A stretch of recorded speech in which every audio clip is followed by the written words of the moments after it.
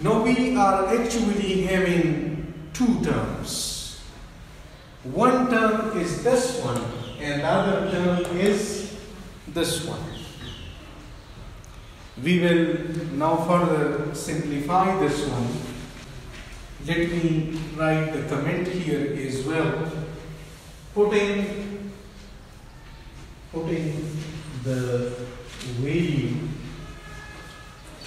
of k for the lowest powers of x sub. Now look here to this one. Alpha is any number, a constant. K is a summation term, while here you are having -2.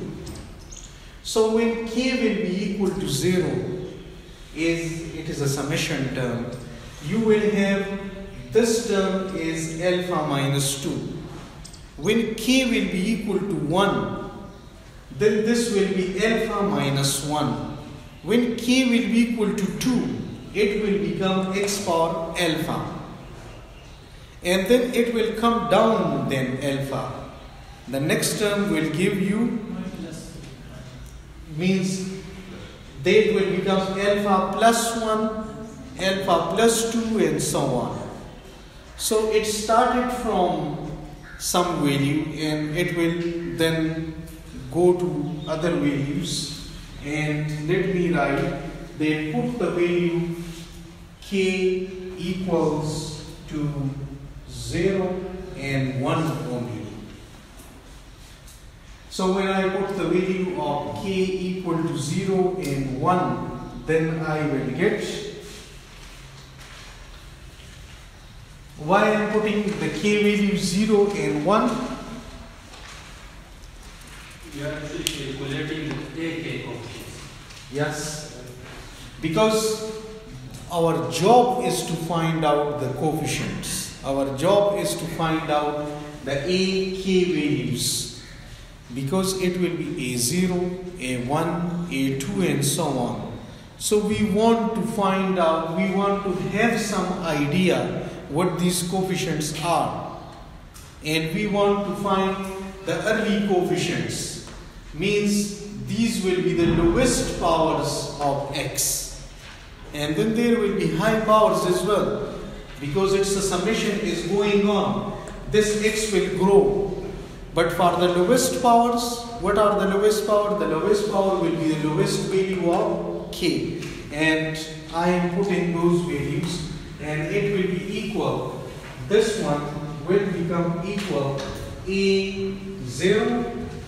And then for k equal to 0, it will become a alpha here, and then it will become alpha -1 and plus another value if you put here, like a1.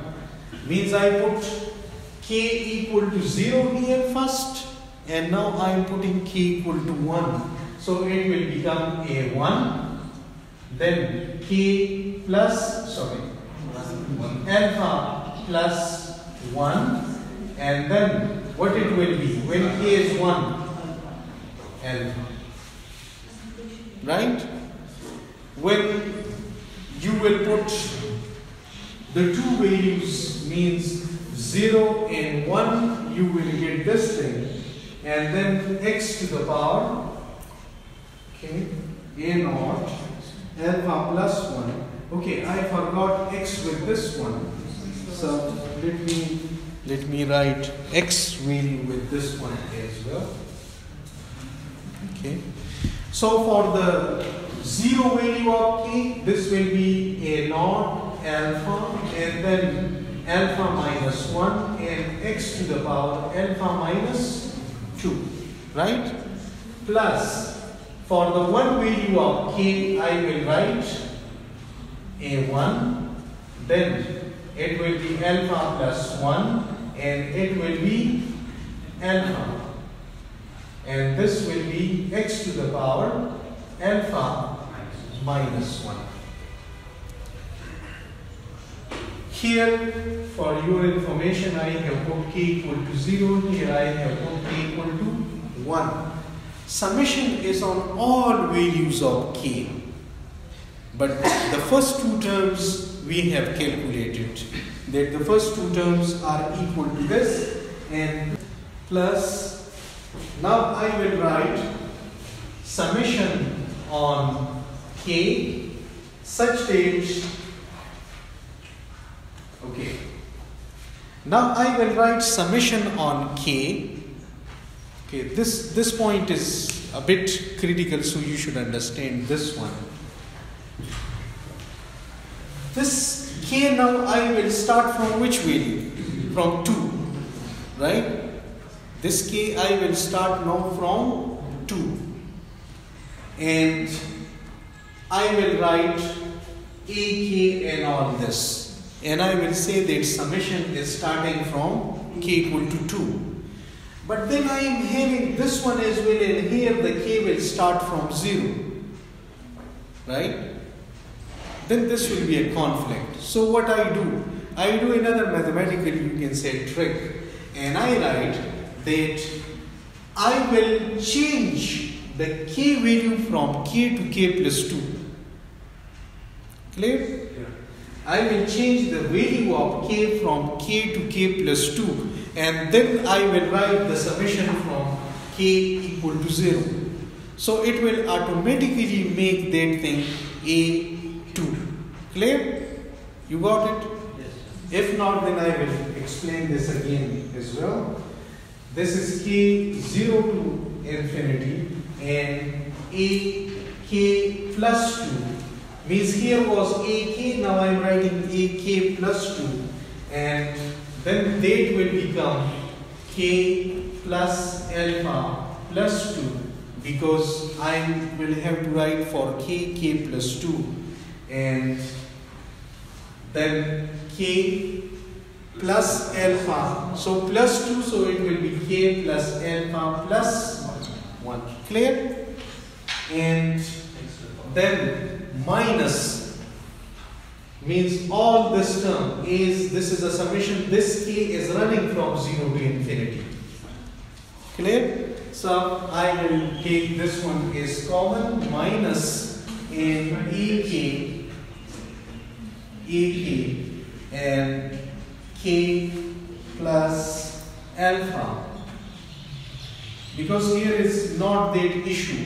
Multiplied means this one is multiplied, this dot dot, so this dot dot is coming in here, and this will be k plus alpha, so k plus alpha plus 1 minus L into L plus 1 minus L into L plus 1, and then 1 for this one, this square bracket, and another for, because I am having 1 here, and that one goes, and another one starts from here, so that one is closed as well. Okay, and this is equal to 0. Right? You got the point? No. Okay. We put values of k. How many values we put? We put 2 values, 0 and 1. So this is the value 0 in this series, right?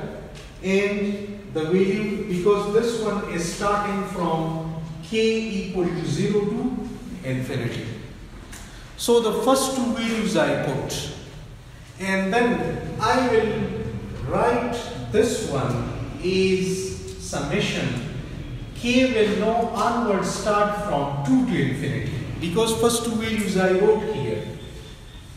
Now my k will start from 2 to infinity, and it will be ak, k plus alpha, and k plus alpha minus 1 x to the power k plus alpha minus 2. Means I am only discussing the first term.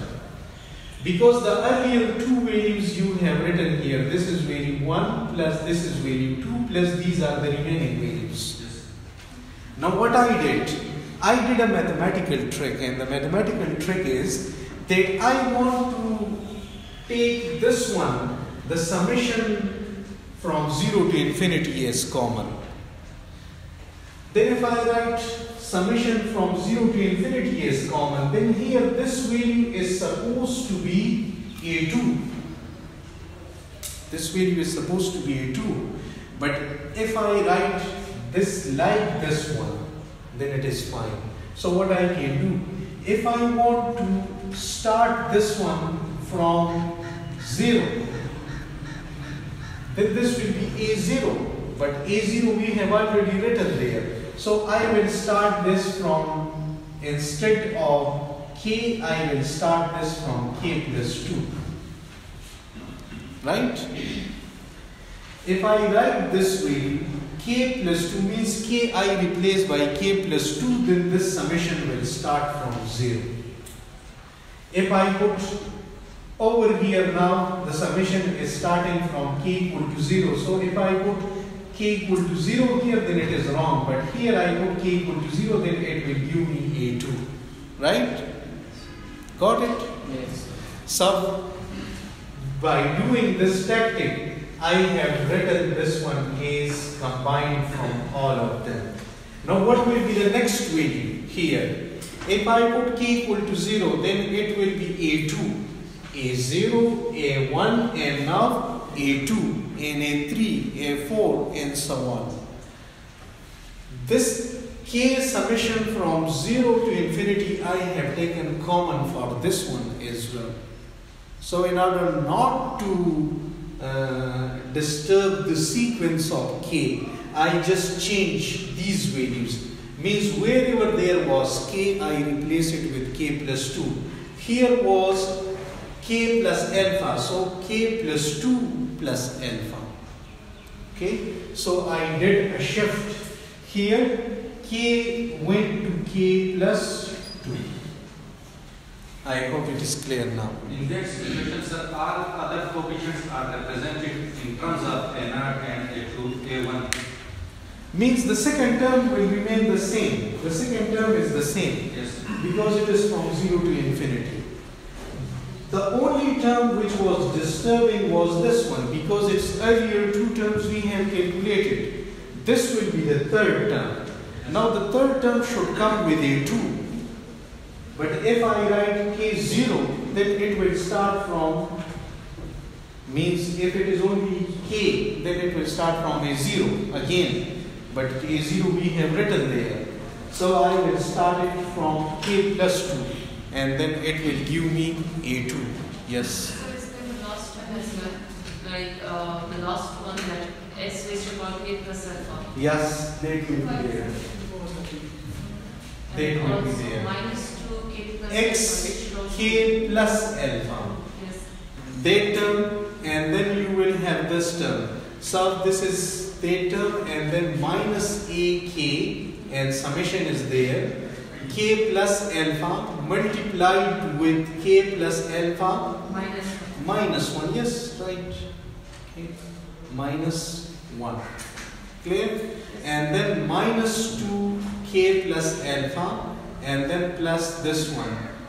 Okay. It's right.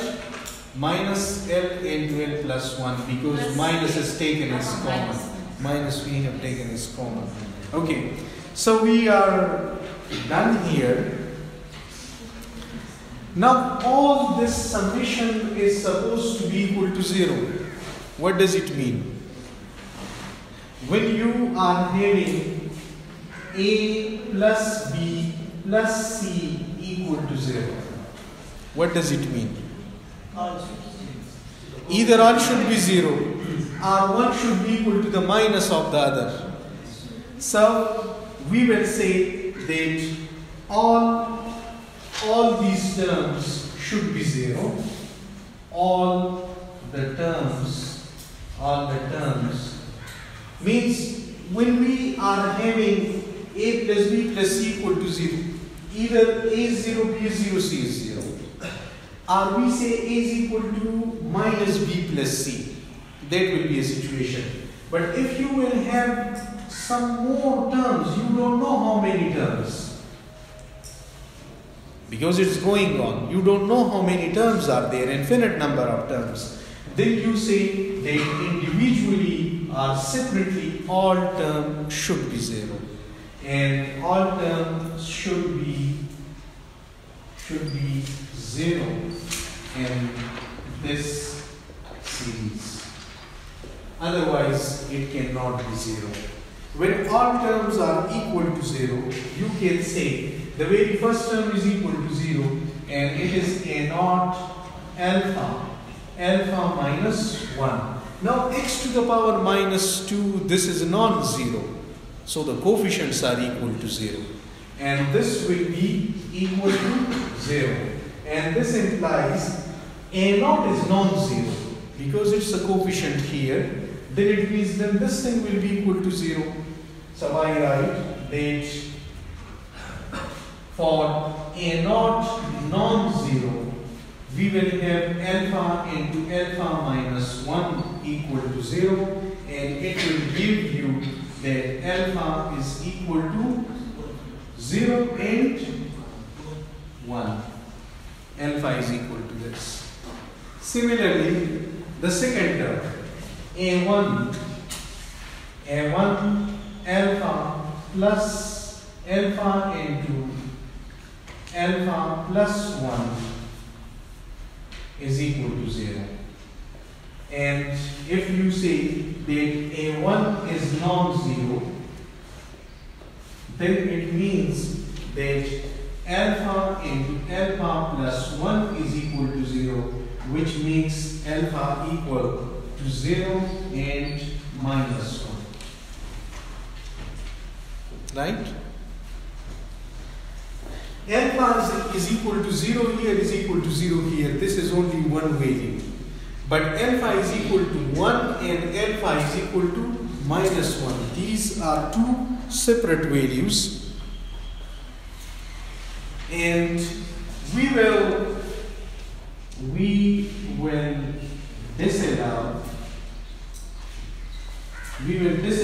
alpha equal minus 1. Why?